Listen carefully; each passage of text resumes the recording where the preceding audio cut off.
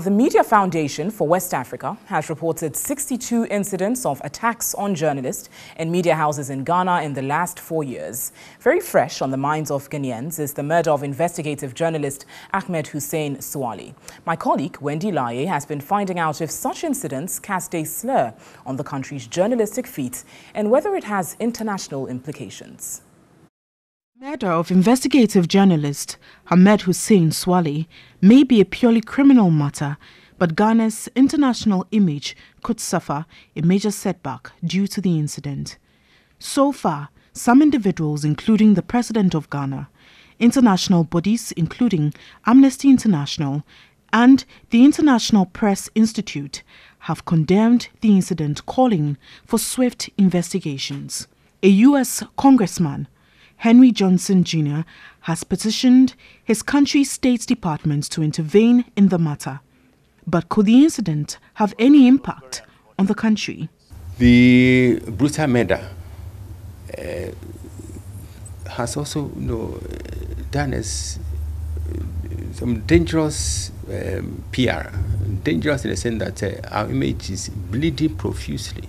The repercussions of this murder can ripple to all, not only economically, can also ripple to other democratically, politically, unless something concrete is done to send the right signal that Ghana does not entertain, Ghana does not countenance.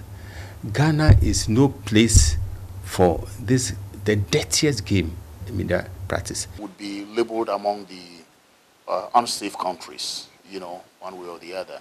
Unfortunately, these kinds of blots, hiccups, make the country look like a pariah state or that kind of thing. But I do not think it will affect the country economically very seriously, because it's a one-off kind of thing. If it becomes pervasive, then we're going to have investor shock. Although Ghana's press has had a checkered history but moved on, what could be the impact on press freedom ratings?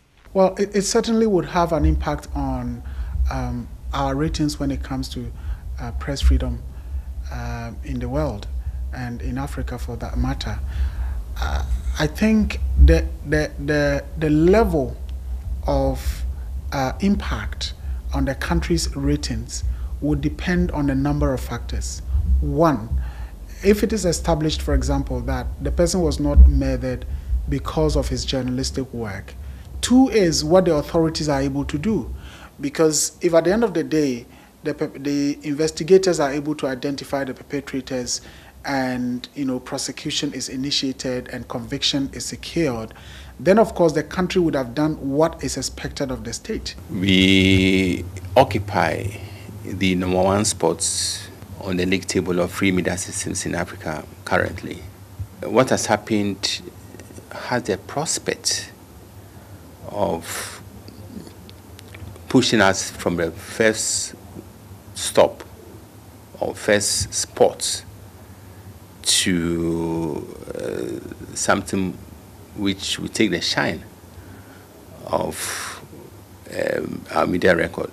The Ghana Police Service is expected to provide answers. Everywhere in the world, the miscreants are a step ahead of security service. A security public, we don't have it.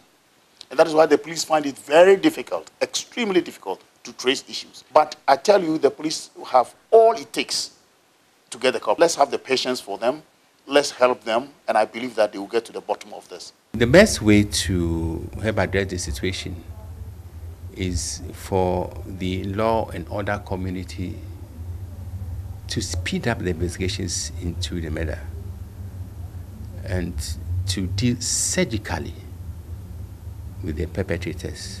But for some, the unionism of the media fraternity is the headway to forestall such unfortunate incidents. It's a matter of death, so it's such a high-profile thing. By that brand alone, it attracts its own publicity.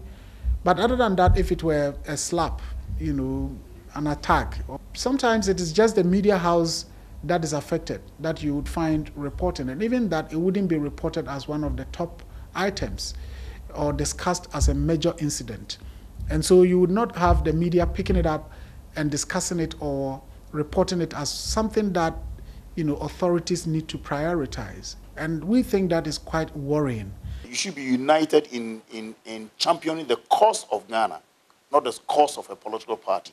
If you have this, then you'll be supporting each other. Such things would come and you, in one accord, find how things can help in nipping such situations in the bud or pursuing the culprit.